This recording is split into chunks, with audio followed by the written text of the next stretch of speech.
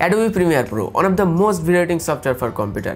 Basic level থেকে শুরু করে প্রফেশনাল লেভেলের সব ভিডিও এডিটিং আপনি এই অ্যাপ্লিকেশনটির মাধ্যমে করতে পারবেন। আচ্ছা, এই অ্যাপ্লিকেশনটি যদি মোবাইলে ব্যবহার করা যায়, ইয়েস, Adobe অলরেডি স্মার্টফোনের জন্য Adobe Premiere Pro এর একটি সাব ভার্সন বা ডুপ্লিকেট ভার্সন রিলিজ করেছে, যেটার নাম দেওয়া আছে Adobe Premiere Rush। অ্যাপ্লিকেশনটির editing panel same to same Adobe Premiere Pro এর মতো করা হয়েছে এবং বেসিক কিছু ইফেক্ট অ্যাড করা হয়েছে যেগুলো আমরা Adobe Premiere Pro তে ব্যবহার করতে পারি। অ্যাপ্লিকেশনটিতে এমন কিছু ইফেক্ট এবং টেমপ্লেটস দেওয়া আছে যেগুলো ব্যবহার করার জন্য আমাদের অন্য অ্যাপ্লিকেশনে খুব বেশি কষ্ট লাগতো, কিন্তু এই অ্যাপ্লিকেশনে আপনারা খুব সহজে সেগুলো ব্যবহার করতে পারবেন। তো চলুন দেখে নেওয়া যাক কিভাবে অ্যাপ্লিকেশনটি আপনি আপনার মোবাইলে ডাউনলোড করবেন এবং কিভাবে এটি ব্যবহার করবেন।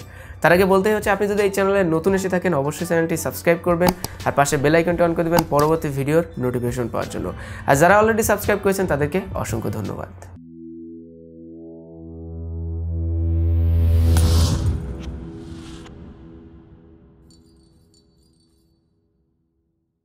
Adobe Premiere Rush অ্যাপ্লিকেশনটি ডাউনলোডের জন্য আমি আপনাদেরকে দুইটা প্রসেস দেখাবো। প্রথমত আপনি প্লে স্টোর থেকে Adobe Premiere Rush অ্যাপ্লিকেশনটি ডাউনলোড করে নিতে পারেন সার্চ দিয়ে।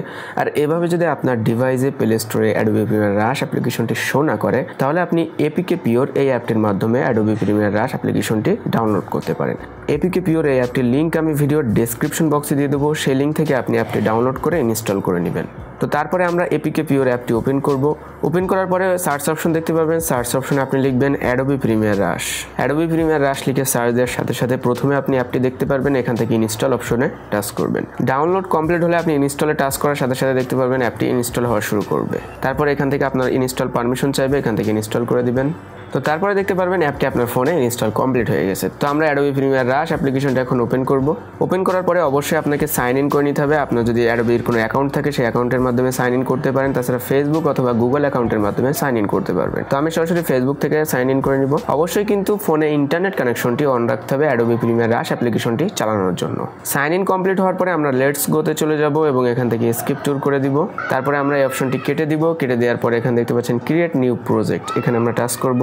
তারপরে আপনি এখানে মিডিয়া ফাইল ইম্পোর্ট করার জন্য অনেকগুলো অপশন দেখতে পারবেন। ডিভাইস ফোল্ডারে যদি আপনি চলে যান তাহলে দেখতে পারবেন আপনার ফোনের ফাইল ম্যানেজারে চলে যাবে, অর্থাৎ সেখান থেকে কিন্তু আপনি ভিডিও, অডিও, ফাইল সব কিছু একসাথে সিলেক্ট করতে পারবেন। তো আমরা এখন সরাসরি ফটোজ অ্যান্ড ভিডিওজে চলে যাব।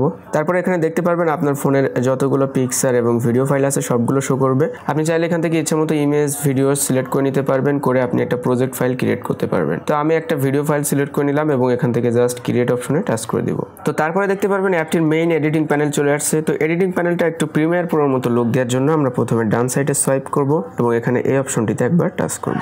দেখতে পারবেন অডিওর লেয়ারটা বড় হয়ে যাবে। বাঁ সাইডে আবার সোয়াইপ করব। সোয়াইপ করার পরে এখানে যে অপশনটা দেখতে পাচ্ছেন এই অপশনে টাচ করবেন। তারপরে দেখতে পারবেন আপনার মিডিয়ার লেয়ারগুলো আলাদা আলাদাভাবে ভাগ হয়ে যাবে। তো এবার এই লেয়ারটা বড় করার জন্য আপনি জাস্ট এরকম দুই আঙুল দিয়ে ধরে জুম করবেন, পিক্সেল জুম করার মতো জুম করলে দেখতে পারবেন লেয়ারটা বড় হয়ে যাচ্ছে।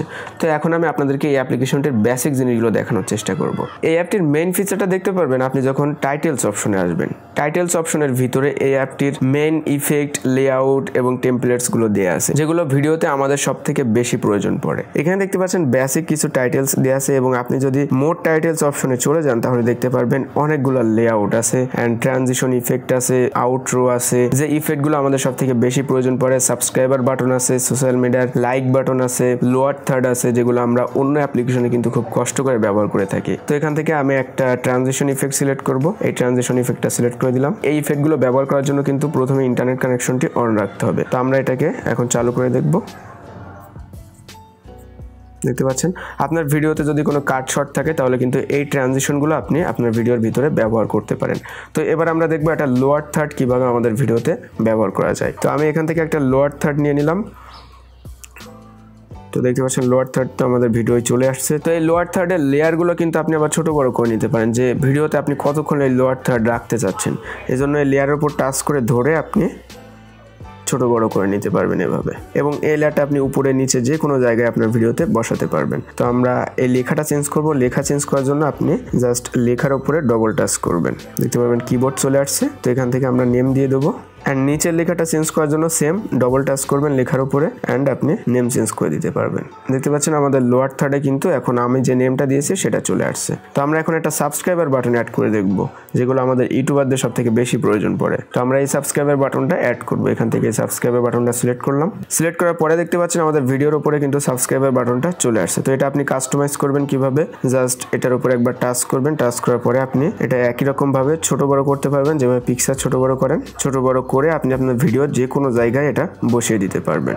অ্যান্ড আপনি এই ভিতরে সাবস্ক্রাইবার লেখাটাকেও কিন্তু পরিবর্তন করতে পারবেন। এজন্য জাস্ট ডবল টাচ করবেন। ডবল টাচ করার পরে আপনি লেখা পরিবর্তন করে দিতে পারবেন। দেখতে পেলেন একটা সুন্দর সাবস্ক্রাইবার বাটন কিন্তু আমাদের ভিডিওর উপরে চলে আসলো। অ্যান্ড আপনি এই লেয়ারটা, এই সাবস্ক্রাইবার বা যে কোনো লেআউট বা টেমপ্লেট আপনি আপনার ভিডিওর যে কোনো জায়গায় বসাতে পারবেন। এখন হয়তো আমি ভিডিওতে সব কিছু আপনাদেরকে দেখাতে পারছি না, কিন্তু আপনি যখন এটা ইউজ করবেন তখন কিন্তু অনেক কিছু শিখতে পারবেন। তো এবার আমরা দেখবো ভিডিওর ভিতর থেকে কিভাবে কাট সার্ট করতে হবে, অর্থাৎ এই ভিডিওর ভিতরে আমাদের যে ভুল ভ্রান্তিগুলো থাকবে সেগুলো আমরা কিভাবে কাটবো। তো আমরা ধরে নিলাম 14 সেকেন্ড থেকে 20 সেকেন্ড আমাদের এই ভিডিওয় ভুল আছে। তো এটা কাটার জন্য আমরা 14 সেকেন্ডে চলে আসবো। তো আপনি আপনার ভিডিও টাইম সেকশন গুলো কিন্তু একদম উপরের কর্নারে দেখতে পারবেন। তো আমরা 14 সেকেন্ডে এই নীল দাগটা নিয়ে আসলাম। আনার পরে আমরা একটু সোয়াইপ করব। সোয়াইপ করার পরে ট্রিম অপশনটা পাবেন। ট্রিম অপশনে একবার টাচ করে দিবেন, দেখবেন ভিডিওর লেয়ারটা ভাগ হয়ে গেছে।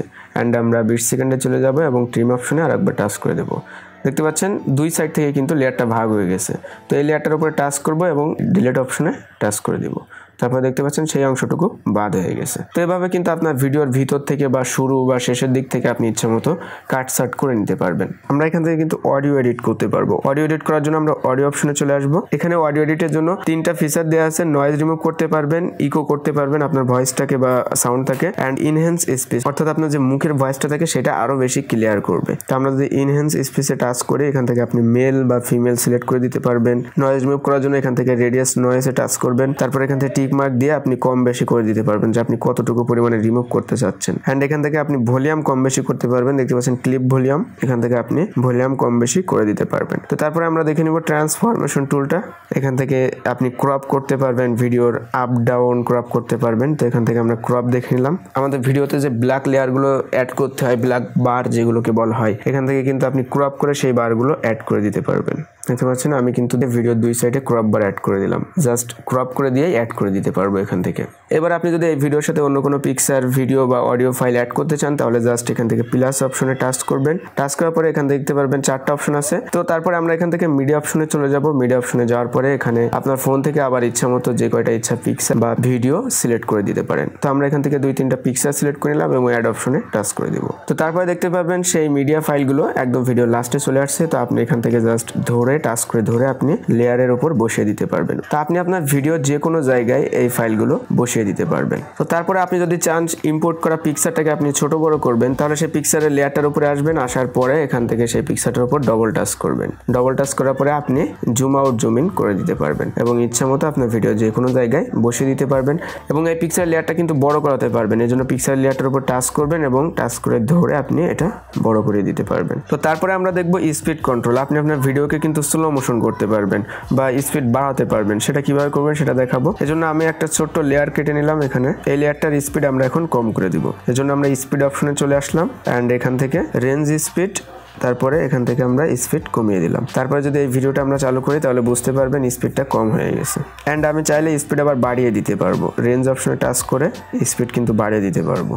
তো তারপরে আমরা চলে আসবো কালার অপশনে। কালার অপশন আসার পরে আপনি আপনার ভিডিওর কালার কারেকশন করতে পারবেন। এখানে অনেকগুলো কালারের লেআউট দেওয়া আছে যেগুলো আপনি আপনার ভিডিওতে ইচ্ছা মতো ব্যবহার করতে পারবেন। তাছাড়া আপনি নিচের দিকে আরো অনেকগুলো অপশন পাবেন যেখান থেকে আপনি পুরো আপনার ভিডিওর কালার কাস্টমাইজেশন করে নিতে পারবেন। শ্যাডো কম বেশি, টেম্পারেচার কম বেশি, কন্ট্রাস্ট কম বেশি, সবকিছু কিন্তু কাস্টমাইজ করে ব্যবহার করতে পারবেন। তো অ্যাপটিতে মোটামুটি অনেকগুলো গুরুত্বপূর্ণ ফিচার আছে যেগুলো অ্যাডোবি প্রিমিয়ার প্রোর সাথে সামঞ্জস্যতা রেখে তৈরি করা হয়েছে। অ্যান্ড এর এডিটিং প্যানেলটা দেখতে একেবারে অ্যাডোবি প্রিমিয়ার প্রোর মতো। তো আপনি ইনস্টল করে দেখতে পারেন অ্যান্ড ইউজ করে দেখতে পারেন। আমার মনে হয় এটা আপনার ভালো লাগে। বিশেষ করে টাইটেলস টুলগুলোর ভিতরে যে টেমপ্লেটস গুলো দেওয়া আছে অ্যান্ড লোয়ার থার্ড গুলো দেওয়া আছে যেগুলো আমাদের ভিডিওতে খুব বেশি প্রয়োজন পড়ে, সেইগুলো কিন্তু আপনি খুব সহজে এই ভিডিওতে ব্যবহার করতে পারছেন। তো এরকম ভিডিও কমপ্লিট এডিট করার পরে আপনি জাস্ট এক্সপোর্ট করার জন্য শেয়ার অপশনে চলে যাবেন।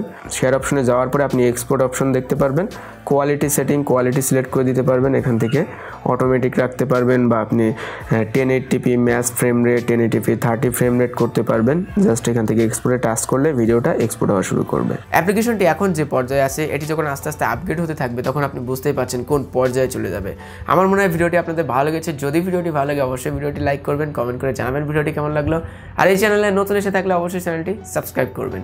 দেখা হচ্ছে পরবর্তী কোনো ভিডিওতে। সবাই ভালো থাকবেন, সুস্থ থাকবেন। আল্লাহ হাফেজ।